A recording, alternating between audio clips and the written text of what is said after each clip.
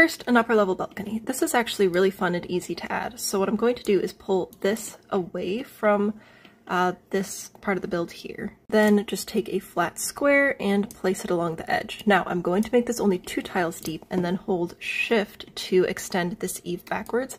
So what this is going to do is look like the roof meets up with the fence that we'll put here, but it won't actually delete the fence, which is what happens when the roof wall lines up with the fence. And then we will do something similar where we'll copy and place the roof over on this side, but keep it a tile away from the deck so that when we pull it back, we can hold shift to pull this eave over, so again it will not actually delete the fence. Now you can cover this or not, but that's a really basic way to get one of those in-roof balconies that are so common in homes of this style.